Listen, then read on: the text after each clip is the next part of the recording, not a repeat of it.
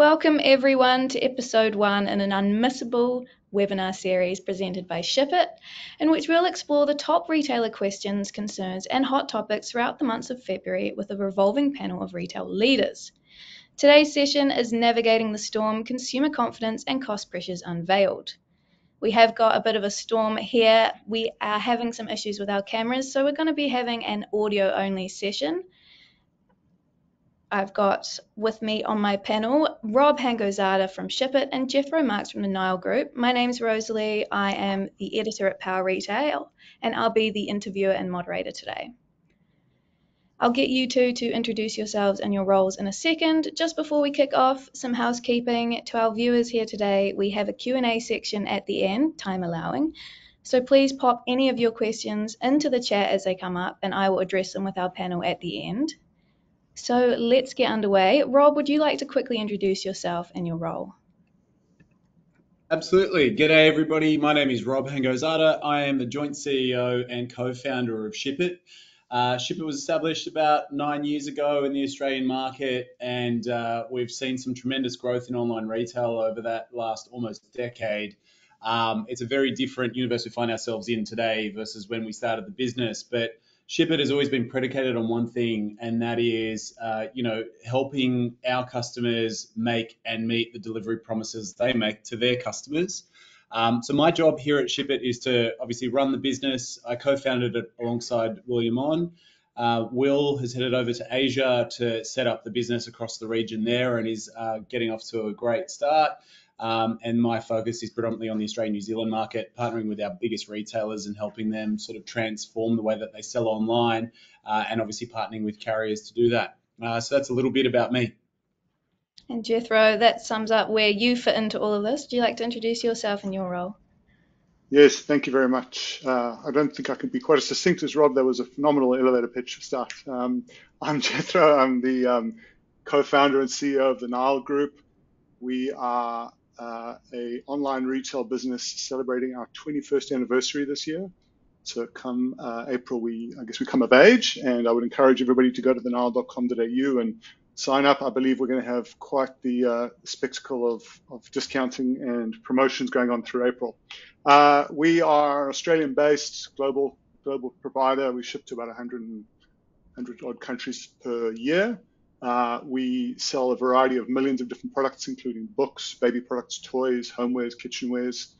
We have a variety of our own websites that target the various different audiences, and we sell across a whole bunch of different marketplaces, both in Australia and offshore.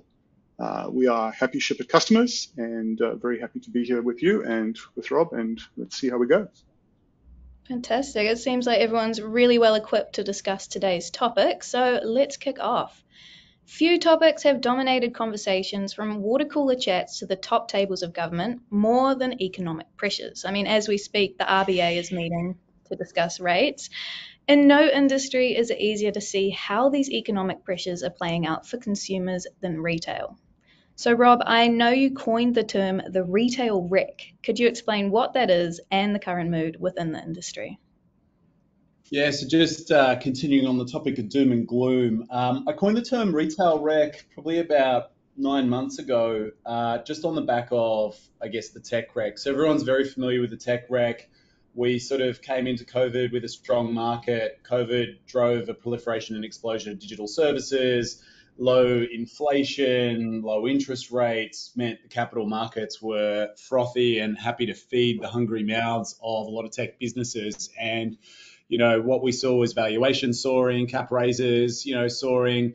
But then when we returned to our pre-pandemic habits, the momentum slowed and, the bubble didn't quite burst, but at least the air started seeping well and truly out of the bubble. Interest rates, we just talked about, being where they are and the cost of living pressure starting to kind of set in. And then obviously layoffs, which started, call it 18 months ago and are still a consistent and pervasive theme across the tech industry.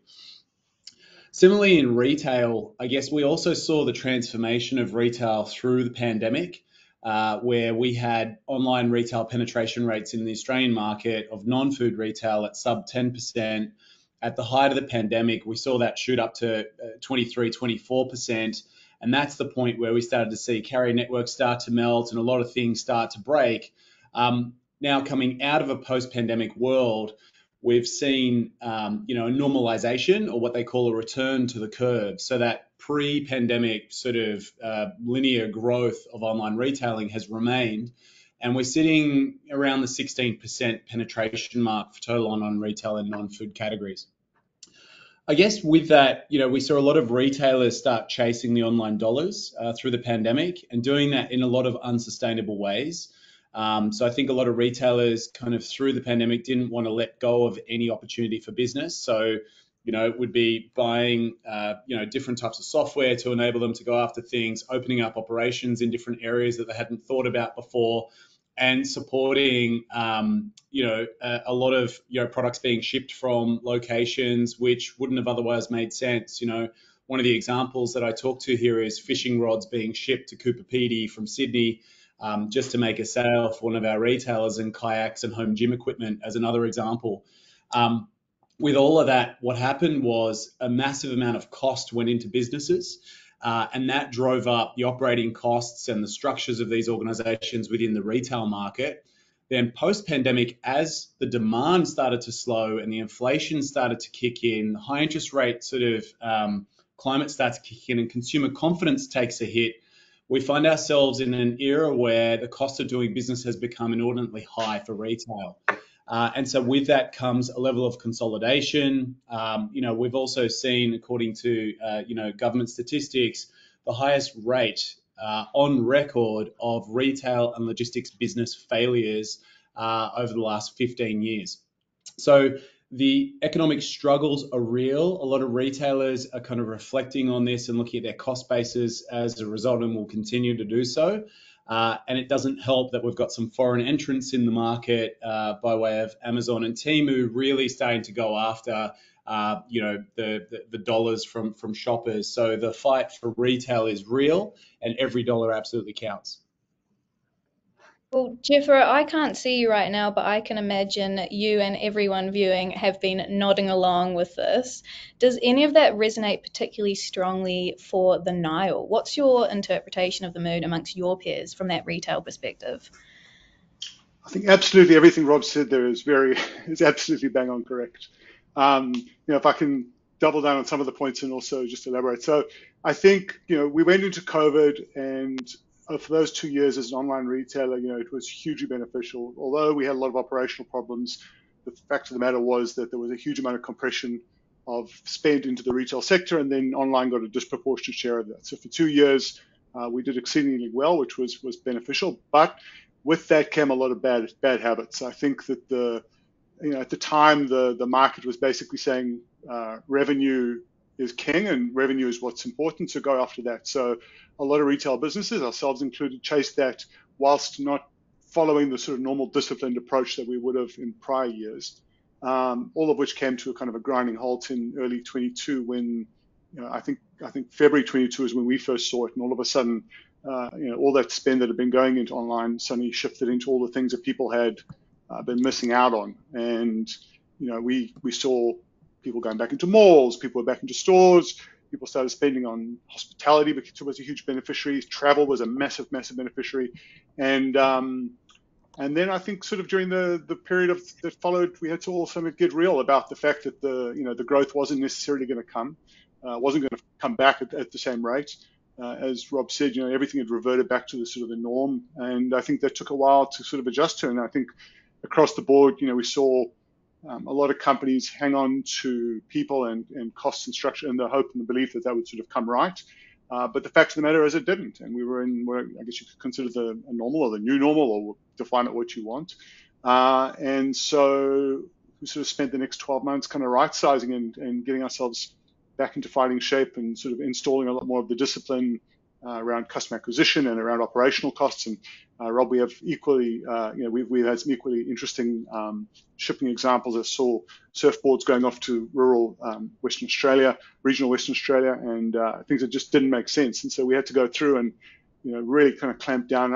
I think the mood, if I can call it, I think it's basically, it was a bit of a stark kind of reversion back to some sort of normal or a reality check on the fact that things weren't going to be the way they were. And I think with that came a lot of companies that just probably weren't able to kick back into shape, and as a consequence, have sort of either gone out of business or have had to radically shift themselves. But the reality is that we're now kind of almost 2 years out of that, and I think that everybody who's still standing has probably found a way forward. And although it's a much tougher environment that we've experienced for a number of years, I think that to one of Rob's points, the market size has grown so dramatically that although it's more competitive and there's more players in the space, and but there's a number more people that are kind of buoying this along, and there were a lot of customers that weren't online buyers pre-2020 who are now absolutely sort of very fundamental online buyers as a part of their spending habits. We're definitely picking up on that mood. Shippit works with over 4,000 retailers and they facilitate hundreds of millions of deliveries annually. So you obviously have a lot of data, Rob. What are you seeing in these numbers, particularly relating to these consumer spending and habits?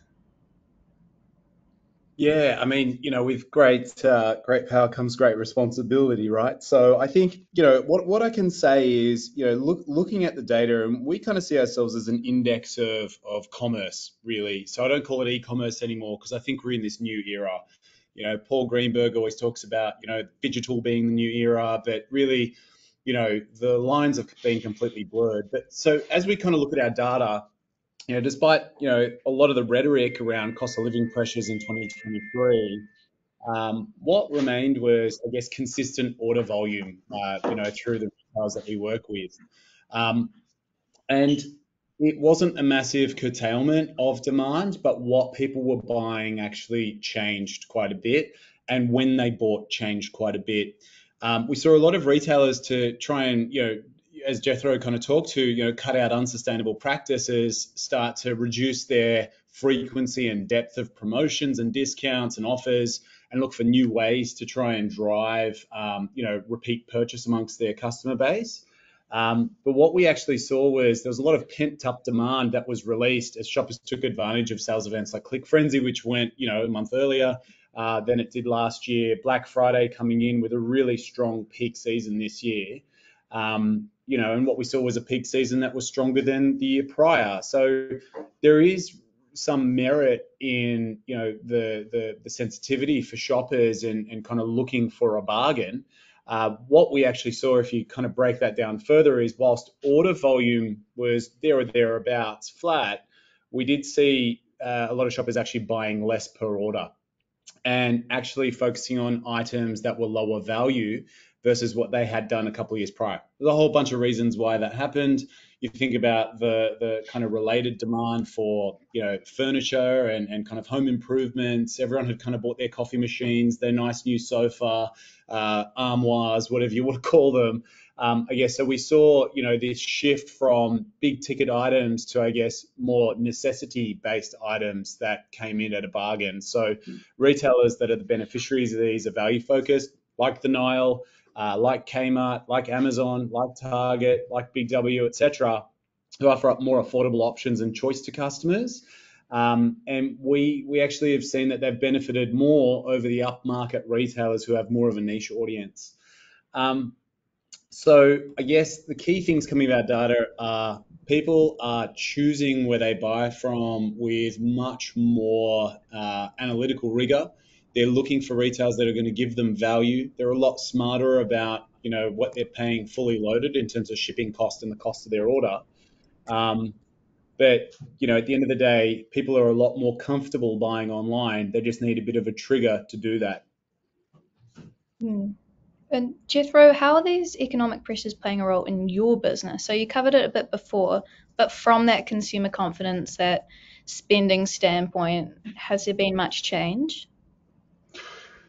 Yeah, I think there's a couple of ways to answer the question. I think the first is on the cost side, we've had to deal with all the inflationary pressure that's come through, and that's affected every part of the business. I mean, logistics is one of the huge areas where we're just seeing consistent rises across the board from all the carriers.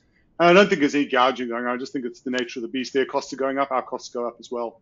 And being able to, I guess, pass on what you have to the consumers without sort of affecting the overall value proposition that Rob spoke to, is really important. And I think with that, we have to start being a lot smarter about the way that we ship, the way that we operate, just operationally in general. I think the biggest lesson over the last 12 to 24 months has just been around getting the basics right, making sure that there is no leakage. We all operate in fairly tight margin environments, and I think just making sure that every possible detail is attended to, retail is detail, and just making really sure that there is no leakage and that there aren't these bulky items being shipped to parts of the country that you're not aware of or you're not capturing the cost of adequately. And so either being able to pass that on or just discontinuing those lines where it doesn't make sense to continue. I think on the other side, from the change in retail consumer behavior, to Rob's point, the peak season is very interesting. It is definitely shifting. It's growing every year. That Black Friday, what we dub Cyber Week, which is basically from the Friday right through to about the Wednesday, Thursday, which has been our experience, has been growing as a year after year after year without cessation. And what I think is happening is it sucks the air completely out of December. So we're seeing December ending a lot sooner. And then what was interesting this year was how many retailers went to market with propositions right at the start of November with their Black Friday promos. And I think that is something we're going to see more and more of. So it wouldn't surprise me going forwards if a larger majority of our overall trade takes place in the November month, compared to all other months, compared to any other period. I just think that if consumers start to respond to those deals earlier and keep going right through to the start of December, I think that will become, it's always been the key trading period, but I think as an overall percentage, that's just going to increase. And I think that it's then necessary to try and gear our businesses towards that, that new kind of, well, it's not a new development, but that development that's kind of accelerating. I think that question about unit economics you started with, the simple cost of doing business, increasing, carriers are hiking their prices. The cost to store and send freight is very clearly on the rise. I was wondering if you could talk to that, Rob. Yeah, look, Jethro already started with that, talking about the rate hikes across the board. I can unpack that a little bit. But I guess let's take a step back. Generally, we're going to think about the current economic climate and how pervasive it is. It's really hard to unwind where we're at. So, a lot of economists and industry leaders that, are in our sort of purview are saying that the current conditions are going to persist well into 2025. So for retailers, that means the dollars they're investing in growth, they really need to be very choiceful about where they place their bets in this depressed macro environment. It creates great businesses, right? But the converse of that is we've got to deal with some of these stubborn inflationary sort of items. And if you think about it, top three costs for any online retailer are pretty simply put: cost of goods, staff, and freight.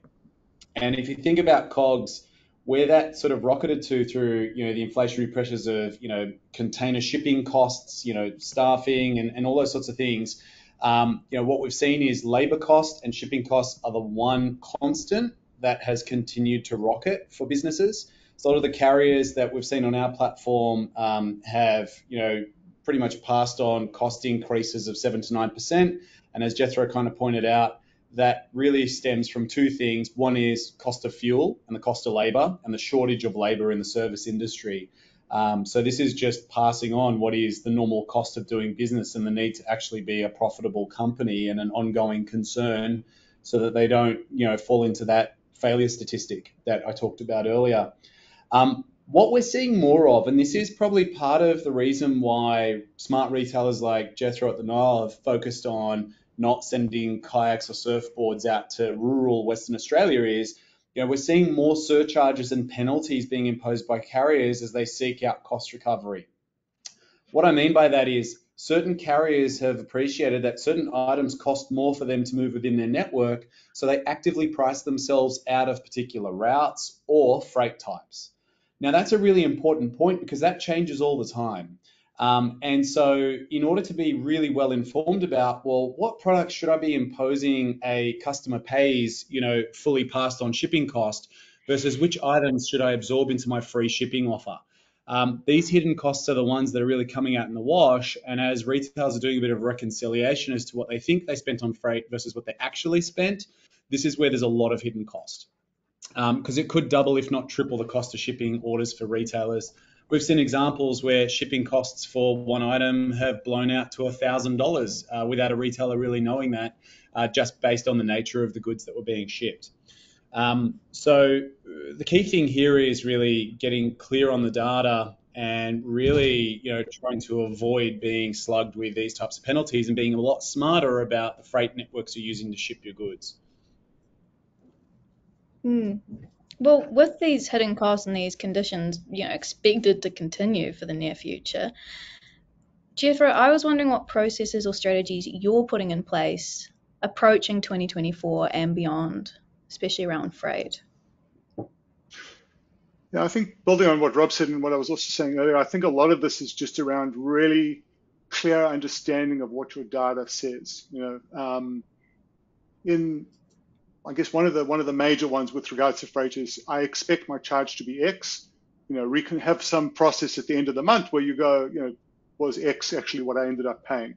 It seems like a very simple no-brainer, but the problem is, you're dealing with a hell of a lot of complexity in these businesses where freight is just one component, and very often, with the cost of labor where it is, you haven't got an abundance of people to just do everything. So these are one of the things that can often get overlooked.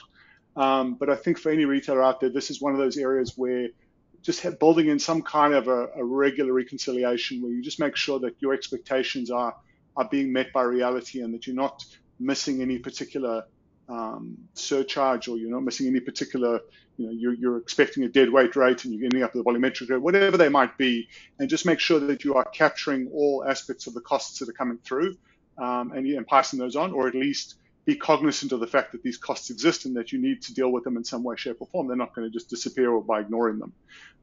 So I think that that's a relatively simple thing that a retailer can do on a monthly basis, but I think will absolutely pay dividends over a period of time if you just make sure that you're clear on that. I think in general, cost of labor is a huge one. So anything that you can do around automation is always beneficial. And I think that's more and more the case now. So whether that's improving processes within your warehousing to ensure that there are less touch points within the warehouse, that there are automation aspects of it so that you are having less people do the work that needs to be done, or have some degree of automation where it comes to sortation, packing, conveyor, whatever the component is within the warehouse that allows you to basically squeeze more efficiency out of that operation than you would have in the past. I think those kind of investments make a ton of sense at the moment. They're probably making more and more sense every day. And so that's definitely something to look at. And then I think just generally in your operation, looking at any kind of aspect of it where you can minimize the amount of effort going in to try and produce the outcome is generally going to be beneficial. So, thinking about your entire platform end to end, from your marketing and your cost of acquisition right through to the end. And I think, as far as marketing is concerned, probably one aspect to actually think about there is be very honest with yourself around what those lifetime values or the actual value of those customers are that you're acquiring, because I think there's often a sense that you can just kind of spend and hope that the people you'll retain that customer over a period of time, and very often that's not the case. And I think that really deserves a thorough round of kind of investigation to make sure that you are actually getting the outcomes that you expected that you would be getting. Well, that actually brings me perfectly to my next question for Rob. I was wondering what role Shippit actually plays in helping retailers navigate that climate and achieve that. Yeah, look, I think Jethro's given some really good sort of insight into the entire customer journey and looking at ways to automate and optimize. I guess at our heart, at its pure core, what Shippit does is really to help automate decision making in a way that protects the bottom line of business.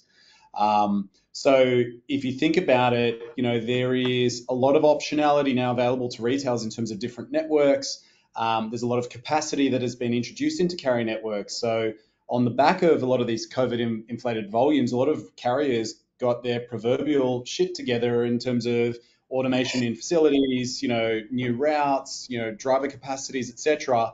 And they've got real well-oiled machinery sort of now working around. So the job of Shippit is to help retailers take advantage of that infrastructure. We've introduced new services through our smart routing proposition, which allows retailers to select between the best carrier for individual legs of deliveries to make that a lot more efficient and a better experience. But naturally, we're a software platform, and our job as a software platform is to automate the kind of drudgery of the arse end of commerce.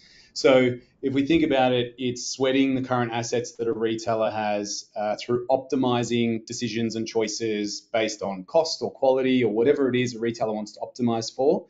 But a few examples are, helping retailers leverage stores for endless aisle and selling inventory that was otherwise not available for online sale. That's been a massive boon for retailers looking to get return if they've got a physical infrastructure that's not being leveraged for online. Optimizing decisions around which carrier to use for which types of goods to which areas based on cost, or even live quoting costs where a customer should be paying for their shipping. And then finally, we're also partnering with a lot of retailers who are starting to put on their own fleets. So some retailers have found they have enough density in a local geography to actually put in their own drivers and their own vans. And we're giving them technology which helps them optimize their routes, give a better customer experience and the like. So all in all, and I guess the flip side of all of this is helping carriers actually, earn more profitable business and carry the right compatible goods for their networks to make the whole process more efficient and to reduce waste. All of it relies on a lot of data and a lot of smarts, and that's the job of Shippit.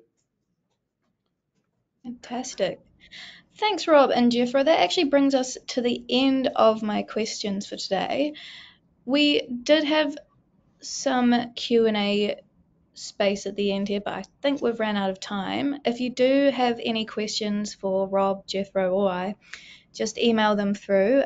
We will send the recording of this after the session. So feel free to reply with some questions and I'll pass them on. I'd like to again thank our panelists for some fantastic insights today. Thank you guys so much for coming on. Thank you for having us. Thanks so much. Great to talk. Well, join me next week on February 13th for episode 2 in this series, where I'll be discussing the retail revolution, Amazon's delivery revolution versus Temu's price disruption. That'll be with James Younes, the head of sales at Shippit. Hopefully see you all next week with our cameras on. Thanks, guys.